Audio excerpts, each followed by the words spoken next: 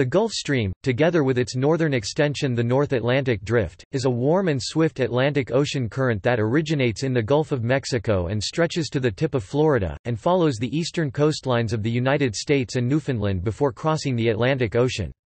The process of western intensification causes the Gulf Stream to be a northward accelerating current off the east coast of North America. At about 40 degrees 0 and 30 degrees 0 W, it splits in two, with the Northern Stream, the North Atlantic Drift, crossing to Northern Europe and the Southern Stream, the Canary Current, recirculating off West Africa. The Gulf Stream influences the climate of the east coast of North America from Florida to Newfoundland, and the west coast of Europe. Although there has been recent debate, there is consensus that the climate of Western Europe and Northern Europe is warmer than it would otherwise be due to the North Atlantic Drift, which is the northeastern section of the Gulf Stream. It is part of the North Atlantic Gyre. Its presence has led to the development of strong cyclones of all types, both within the atmosphere and within the ocean. The Gulf Stream is also a significant potential source of renewable power generation. The Gulf Stream may be slowing down as a result of climate change.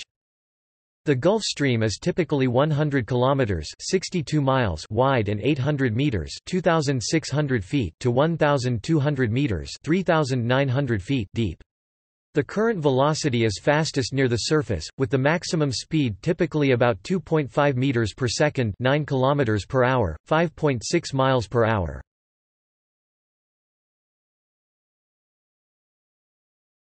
Topic: History.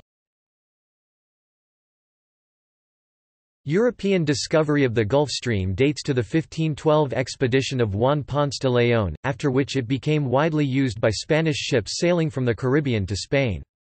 A summary of Ponce de León's voyage log, on April 22, 1513, noted, "A current such that, although they had great wind, they could not proceed forward, but backward, and it seems that they were proceeding well. At the end it was known that the current was more powerful than the wind."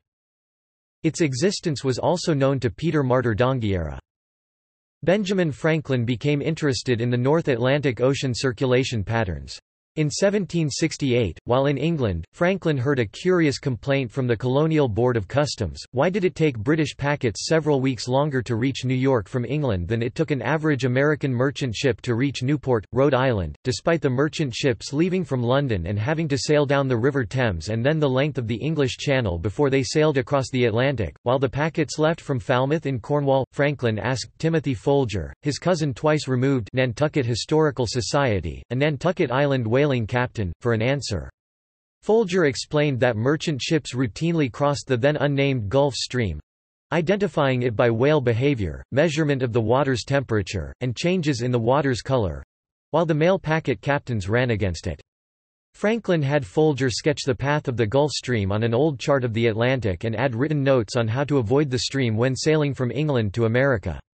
Franklin then forwarded the chart to Anthony Todd, Secretary of the British Post Office. Franklin's Gulf Stream chart was printed in 1769 in London, but it was mostly ignored by British sea captains. A copy of the chart was printed in Paris circa 1770 to 1773, and a third version was published by Franklin in Philadelphia in 1786. The inset in the upper left part of the 1786 chart is an illustration of the migration pattern of herring and not an ocean current.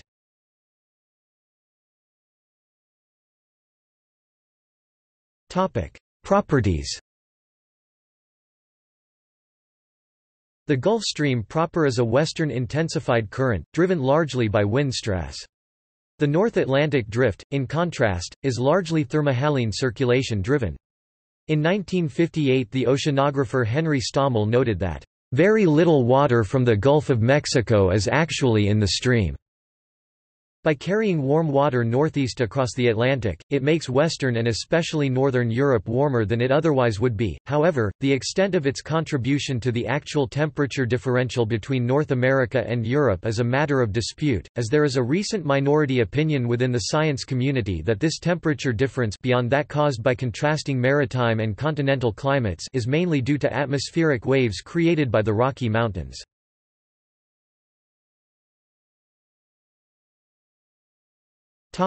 Formation and behavior. A river of sea water, called the Atlantic North Equatorial Current, flows westward off the coast of Central Africa. When this current interacts with the northeastern coast of South America, the current forks into two branches. One passes into the Caribbean Sea, while a second, the Antilles Current, flows north and east of the West Indies. These two branches rejoin north of the Straits of Florida. The trade winds blow westward in the tropics, and the westerlies blow eastward at mid-latitudes. This wind pattern applies a stress to the subtropical ocean surface with negative curl across the North Atlantic Ocean. The resulting sverdrup transport is equatorward, because of conservation of potential vorticity caused by the northward moving winds on the subtropical ridge's western periphery and the increased relative vorticity of northward moving water. Transport is balanced by a narrow, accelerating poleward current, which flows along the western boundary of the ocean basin, outweighing the effects of friction with the western boundary current, known as the Labrador Current. The conservation of potential vorticity also causes bends along the Gulf Stream, which occasionally break off due to a shift in the Gulf Stream's position, forming separate warm and cold eddies. This overall process, known as western intensification, causes currents on the western boundary of an ocean basin, such as the Gulf Stream, to be stronger than those on the eastern boundary. As a consequence, the resulting Gulf Stream is a strong ocean current.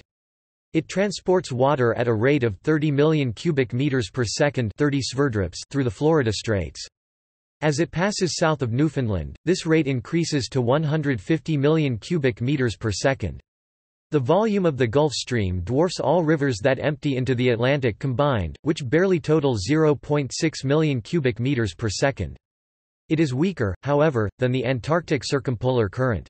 Given the strength and proximity of the Gulf Stream, beaches along the east coast of the United States may be more vulnerable to large sea level anomalies, which significantly impact rates of coastal erosion. The Gulf Stream is typically 100 kilometers (62 miles) wide and 800 meters (2,600 feet) to 1,200 meters (3,900 feet) deep. The current velocity is fastest near the surface, with the maximum speed typically about 2.5 meters per second, 5.6 miles per hour.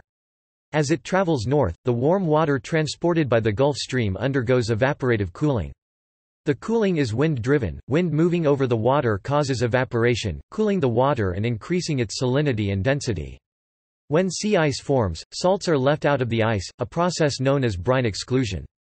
These two processes produce water that is denser and colder, or, more precisely, water that is still liquid at a lower temperature.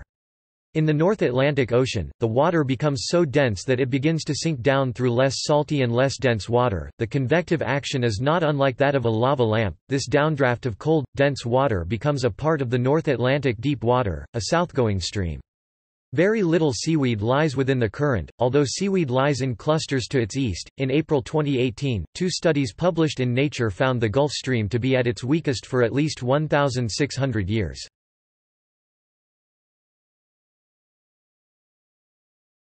Topic: Localized effects. The Gulf Stream is influential on the climate of the Florida Peninsula.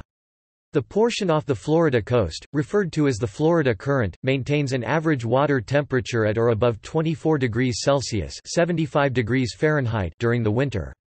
East winds moving over this warm water move warm air from over the Gulf Stream inland, helping to keep temperatures milder across the state than elsewhere across the southeast during the winter.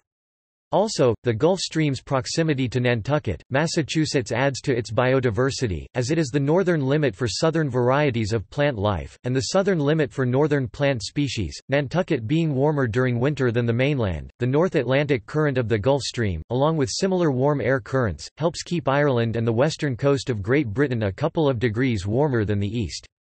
However, the difference is most dramatic in the western coastal islands of Scotland. A noticeable effect of the Gulf Stream and the strong westerly winds driven by the warm water of the Gulf Stream on Europe occurs along the Norwegian coast. Northern parts of Norway lie close to the Arctic zone, most of which is covered with ice and snow in winter. However, almost all of Norway's coast remains free of ice and snow throughout the year. Weather systems warmed by the Gulf Stream drift into northern Europe, also warming the climate behind the Scandinavian mountains.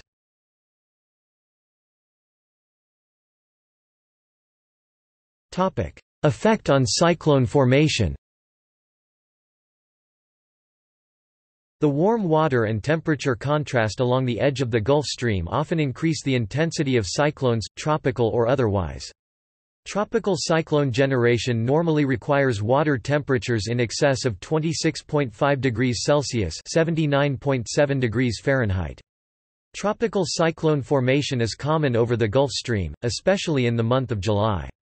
Storms travel westward through the Caribbean and then either move in a northward direction and curve toward the eastern coast of the United States or stay on a northwestward track and enter the Gulf of Mexico. Such storms have the potential to create strong winds and extensive damage to the United States' southeast coastal areas. Hurricane Sandy in 2012 was a recent example of a hurricane passing over the Gulf Stream and gaining strength. Strong extratropical cyclones have been shown to deepen significantly along a shallow frontal zone, forced by the Gulf Stream itself, during the cold season. Subtropical cyclones also tend to generate near the Gulf Stream. 75% of such systems documented between 1951 and 2000 formed near this warm water current, with 2 annual peaks of activity occurring during the months of May and October. Cyclones within the ocean form under the Gulf Stream, extending as deep as 3,500 meters (11,500 feet) beneath the ocean's surface.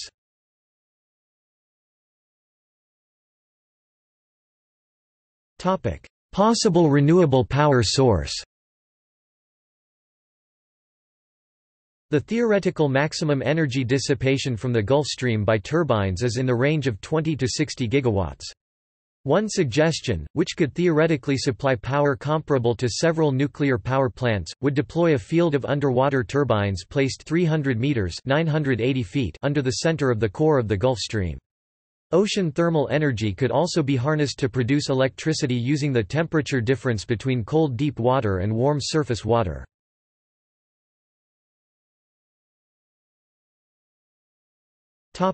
See also: Arctic dipole anomaly, boundary current, Humboldt current, latitude of the Gulf Stream and the Gulf Stream North Wall Index, North Atlantic Oscillation, shutdown of thermohaline circulation.